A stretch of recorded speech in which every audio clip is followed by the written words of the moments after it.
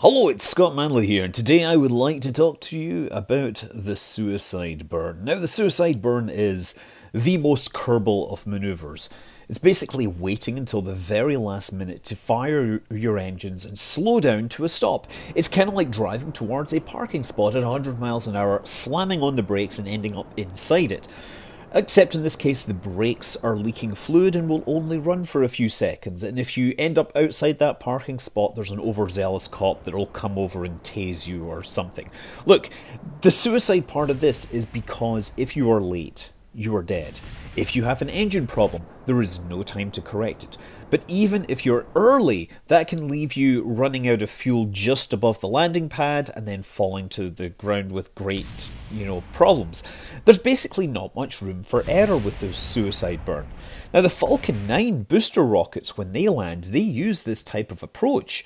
But for PR reasons, SpaceX prefer to call it the Hoverslam, which is a bit of a lie since a near-empty Falcon 9 actually has too much thrust to hover on even a single engine at minimum thrust. Without the ability to hover, the rocket can only slow down, and if it starts the burn too early, then the rocket could come to a stop while still in the air. And at that point, it either starts getting higher or shuts down the engine and falls onto the pad. Of course, this manoeuvre is popular in Kerbal's space program because, well, rocket engines in Kerbal space program are miraculous. They can throttle smoothly from 0 to 100% power. That is something a real rocket engine cannot do. But in theory, it's the most efficient way of landing a rocket because it's the fastest way of slowing down. And every second spent using engines against the force of gravity is wasting delta V equal to the force of gravity. If you've got the right mods, they can actually do the math for you and tell you when to fire your engines to stop in time. But I'm actually going to show you the math because I'm a sick individual that likes math. So, say we have a rocket falling straight down towards the surface with a known thrust to mass ratio, then we can figure out the acceleration in the absence of gravity. But since the rocket is falling under the force of gravity, we simply subtract the acceleration due to gravity and get the net acceleration due to the braking. So, taking that vessel's speed and then dividing it by the net acceleration gives you the time that it takes to reach zero velocity. So what we can do is draw a graph of velocity versus time. And here's one showing 3 different landers with different accelerations slowing down from 200 meters per second. Now, the distance each rocket is needing to stop is calculated from the area under the line. And that's simply a triangle with the height equal to the starting velocity and the baseline equal to the deceleration time, or a half v squared over a. Of course, you can do this with calculus, but it's easier to illustrate using a graph.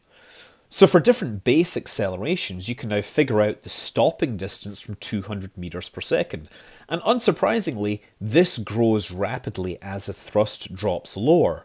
But more importantly, the lower the acceleration, the longer those engines have to burn against the force of gravity and the more fuel is needed. And one way the Falcon 9 has to increase the thrust is to just use more engines. So some booster landing attempts have been using 3 engines.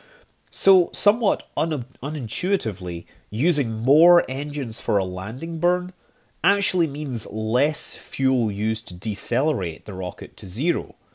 Indeed, the first time I heard about a landing attempt using 3 engines was the SES-9 launch, which was right at the upper limit of the rocket's capabilities.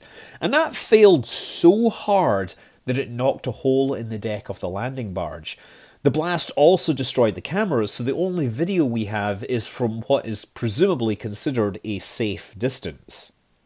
The downside of those high thrust landings is that the margin for error gets smaller, and while we know computers can turn on a rocket at exactly the right moment, it turns out that rocket engines are mechanical devices and they can take a moment to get started and ramp up to thrust and stabilize, and it isn't always exactly as predicted. Nevertheless, SpaceX has continued testing, and about a week before the Falcon Heavy launch, they launched a spacecraft called GovSat on an old Block 3 pre-used booster, and according to Elon Musk, it was testing a high retrothrust landing. It wasn't expected to survive, and they weren't going to risk the drone ship for a booster they planned to throw away anyway. And yet, the booster stuck the landing like a boss, making a soft landing in the Atlantic Ocean, and a few hours later, pictures of the booster floating were also shared. Elon had originally suggested that this booster could be towed home for research purposes, but a few days later, news leaked out that the booster had been scuttled instead, since there was no safe way for recovery crews to depressurise the propellant systems to make it safe. The initial rumours suggested that the US Air Force had tasked a combat aircraft to shoot it, which would have been pretty cool since there's not many aircraft that can claim to have killed a spaceship. The later confirmation was far less romantic, involving a marine demolitions contractor, which still sounds like a pretty cool, if dangerous, job.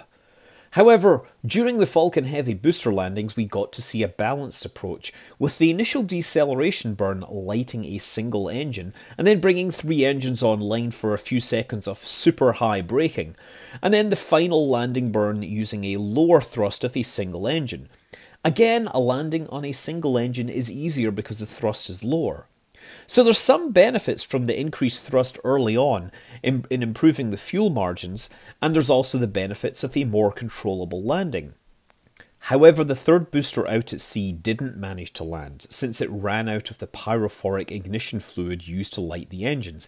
It had enough fuel, but with only one engine lit, it didn't have enough thrust to slow down in time, which is kind of a perfect example of why Kerbal players call this manoeuvre a suicide burn, because if anything goes wrong, there is no time to fix it.